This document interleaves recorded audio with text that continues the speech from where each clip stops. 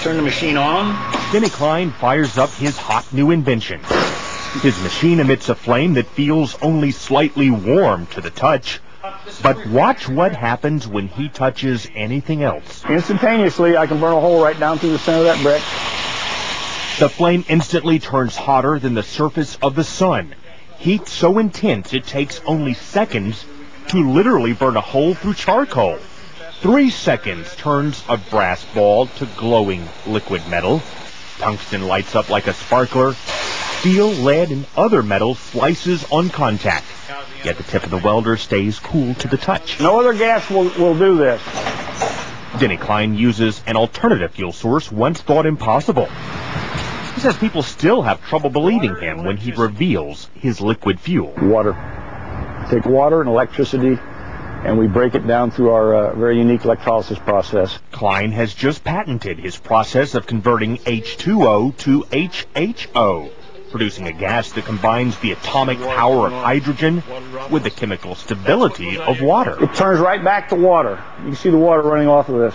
Klein originally designed his water-burning engine for cutting metal. He thought his invention would replace volatile acetylene in welding factories. Then one day, as he drove to his laboratory in Clearwater, he thought of another way to burn his HHO gas. On a 100-mile trip, we use about 4 ounces of water. Klein says his prototype 1994 Ford Escort can travel exclusively on water, though he currently has it rigged to run as a water and gasoline hybrid. Simply speaking, it can change the world by reducing our dependence on fossil fuels. These are equivalent to our... Pete Dominici is helping Klein take his hydrogen technology patents from a 2-room office in Clearwater to consumer markets around the world. You know what? Microsoft came out of nowhere, came out of the garage. Why not hydrogen technologies? The duo is already in negotiations with one U.S. automaker and the U.S. government. Their plans have grown from basic welding with water to powering the entire world from the safest and cleanest fuel on Earth.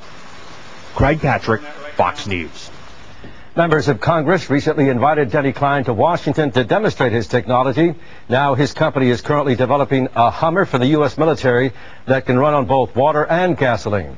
So far, his water-powered engines have passed all performance safety inspections, so all systems appear to be go right now and gives new meaning to the term running water. You just have to hope that water prices don't go up like the gas